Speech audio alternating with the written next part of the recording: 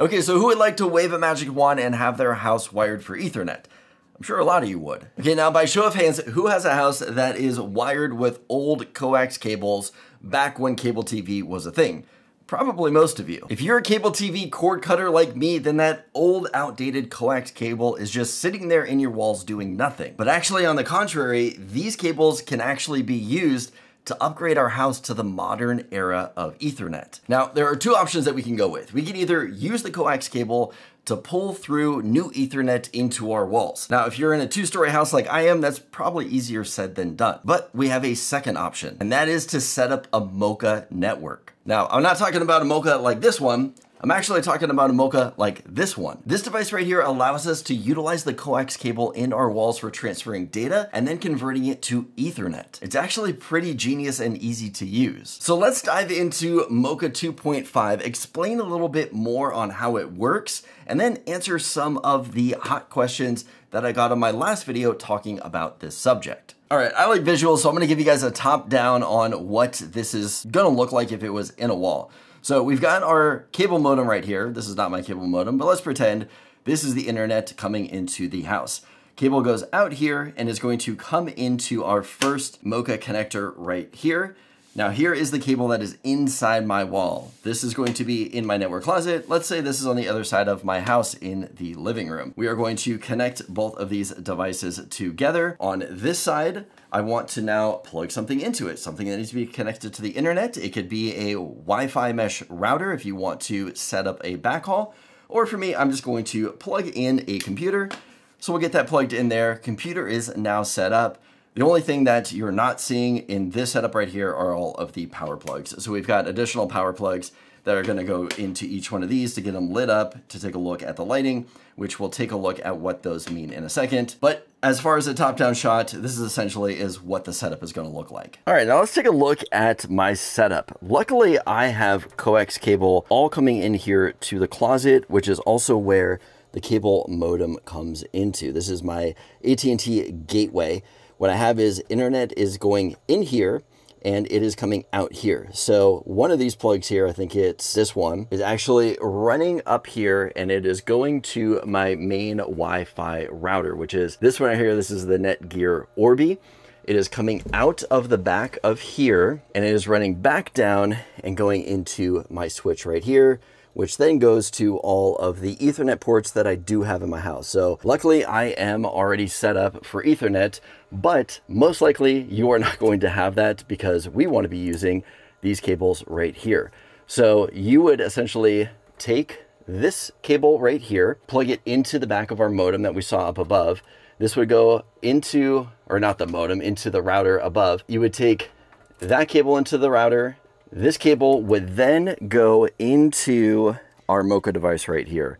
So here's the MoCA device that we have. It is plugged in, ready to go.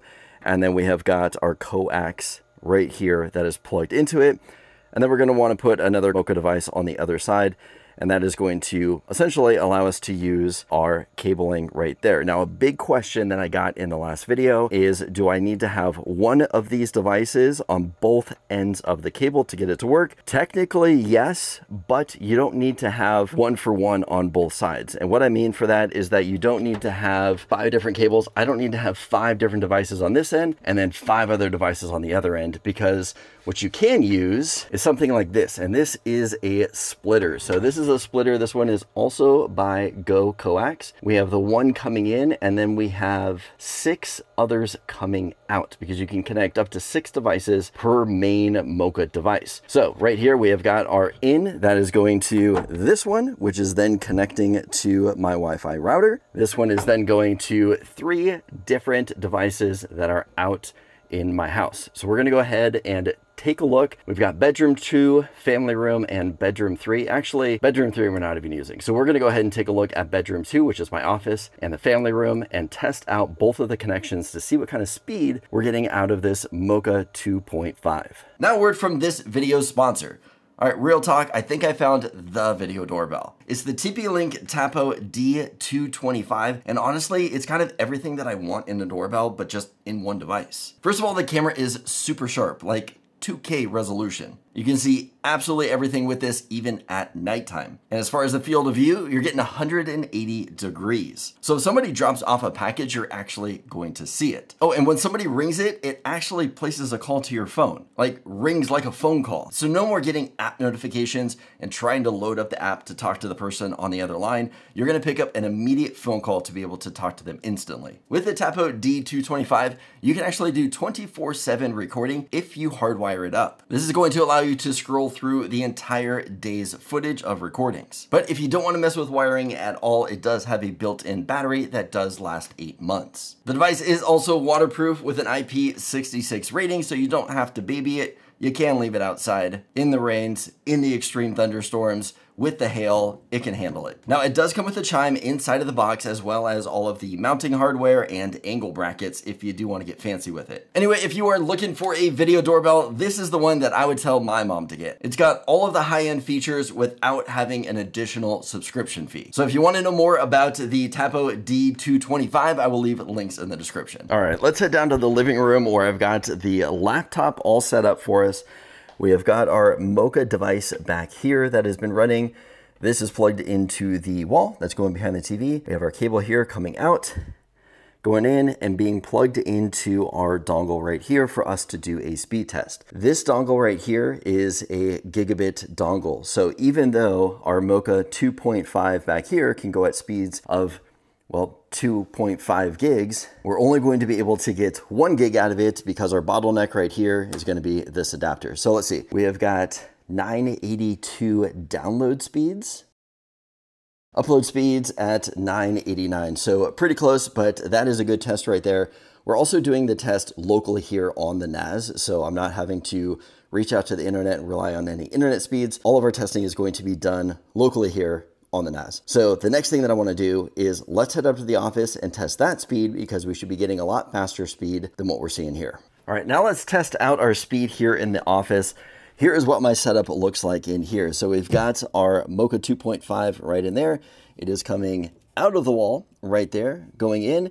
We've got our Cat 8 cable plugged in to give us the best chance for the best speed.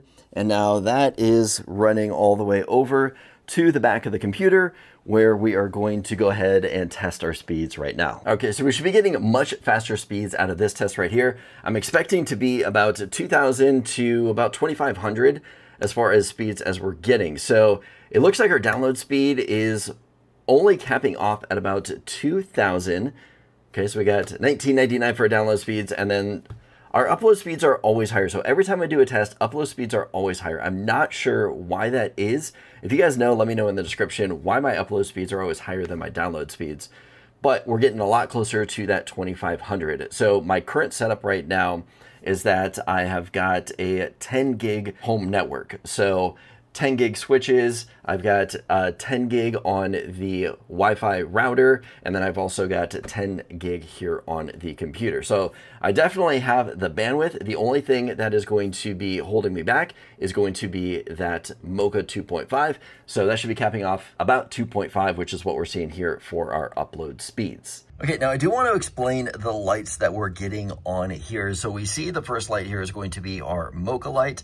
Now, to set these up, I just plugged them in. I didn't go through any configuration or setup or anything. Literally just plugged them in, and they found each other and communicated with each other. Now, the next light there that you see is not on is the security light. You can set up encryption on here. There is a web portal that you can access and turn on encryption.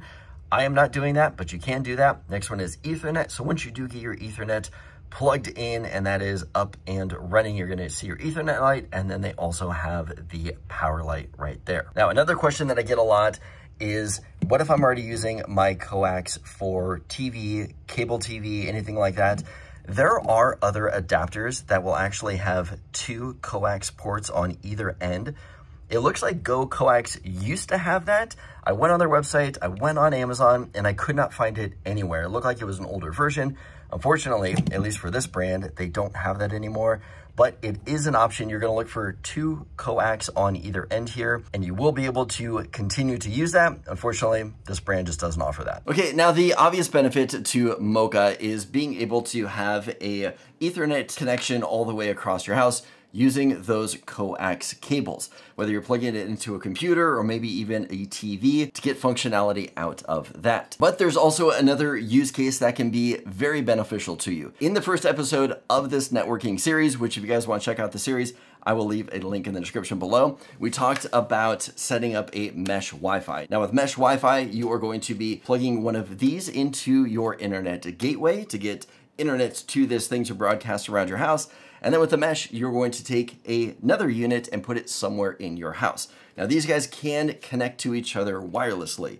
So they're going to get their connection. This one will get it from the main one right here and essentially re-amplify it to maybe an area of your house that has a dead zone. That is what mesh Wi-Fi is good for. But if you don't have these guys close enough together to get a good stable connection, this guy might be kind of weak, or at least not as strong as it can be. So one good thing about this is if you have Ethernet ports in your house, you can take Ethernet cables and can actually connect these two together. Or now we can use MoCA and take advantage of the coax running through our walls. So an Ethernet cable out of the back of here that gets plugged into here will set up what's called a wired backhaul, as opposed to a wireless backhaul, which essentially is what connects these devices together. Now, a wired backhaul is going to be a lot more reliable and give you far more speeds than it is for the wireless backhaul. So I definitely recommend setting that up if you have the option. So in the last video, I talked about mesh Wi-Fi and what all of the different terminology was and how to essentially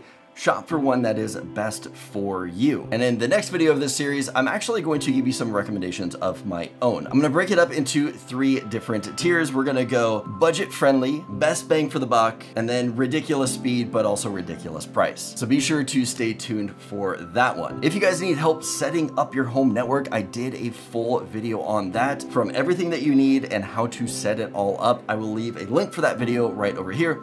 If this video was helpful, give it a thumbs up. Let me know that you liked it. As always, don't forget to subscribe for more content like this, and I'll see you guys in the next video.